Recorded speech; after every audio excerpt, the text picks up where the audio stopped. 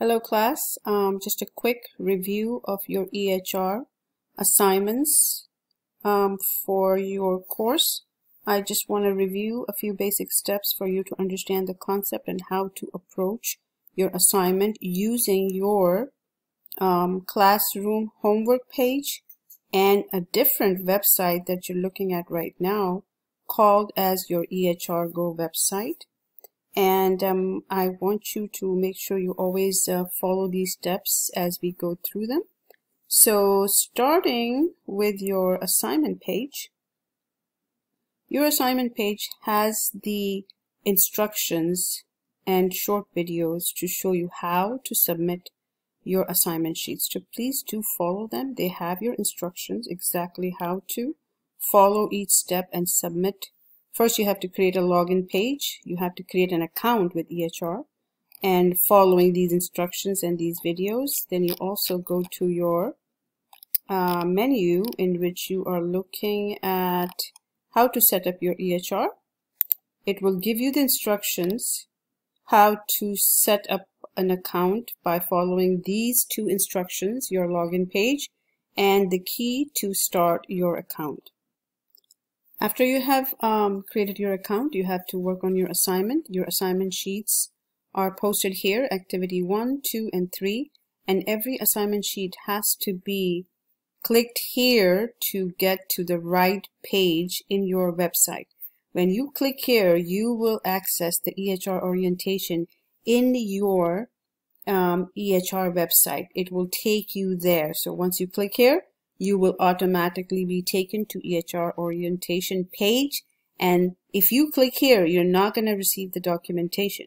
So it has to be clicked here on the right location so you access the right assignment. So let's click here and get to the EHR website to follow instructions for what you have to submit. We go to EHR after clicking on the activity number 1, that is your EHR orientation. We land on the EHRgo website. You will notice you see overview and resources. You see launch EHR. You see download work. These are all the various stages you have to follow in order to submit your work. So you are looking at overview and resources on this page, and you have to scroll down. This is where you will see your activity sheet. Okay, it says activity, it says orientation. This is the first sheet you have to submit.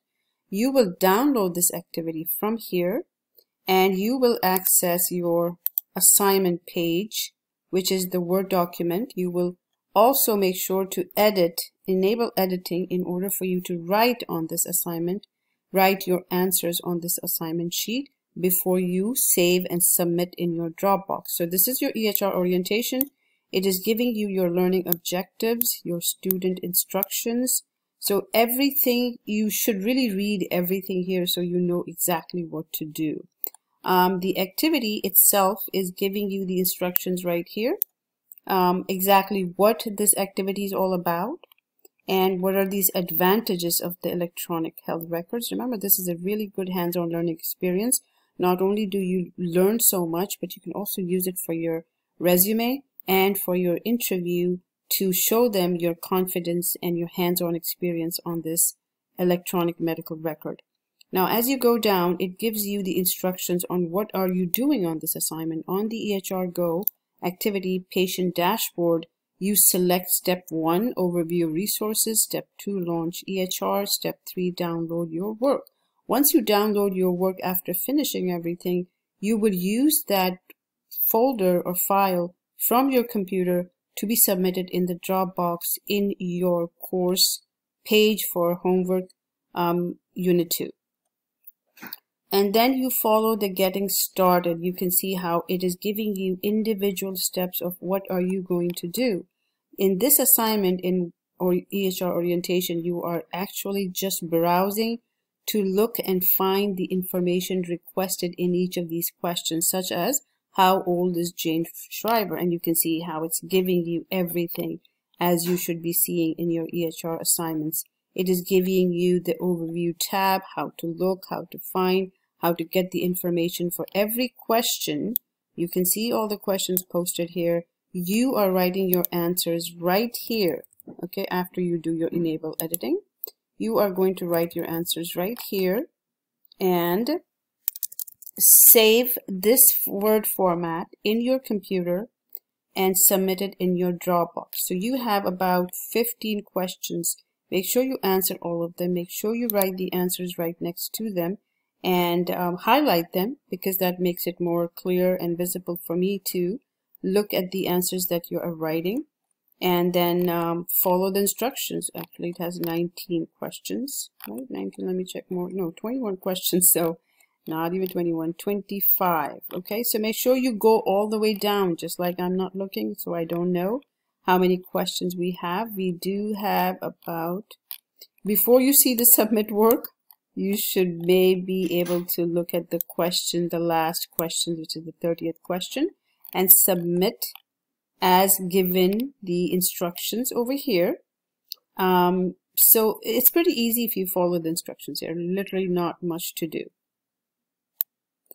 As we went through the assignment sheet is also giving you the instructions to follow the Launch EHR. Launch EHR is where you start looking into the electronic medical record. Now you will see a new session. I already have one created, so I can follow this one if I'm already working on it. If not, this is the first time you're entering this, so you click on new session. You can always keep that. It stays there for you. You do not have to always start a new session. So once you enter a new session, you are now scrolling down the menu. Okay, this is your menu. This is giving you everything that you need. Overview, which is your information about the patient, any alerts, problems, vitals for the information, orders, every information is going to be on your assignment sheet, giving you the instructions as what are you doing. Are you actually looking for information? Are you trying to make any changes, or are you adding information? So remember, this is all going to be on the instruction sheet. So once you're finished, you close the session. Even if you close the session, it's not going to disappear. It will stay on your EHR page. Remember, this is always going to be here. Like I created a new one. I have the second one here, and I can resume the activity if I want to.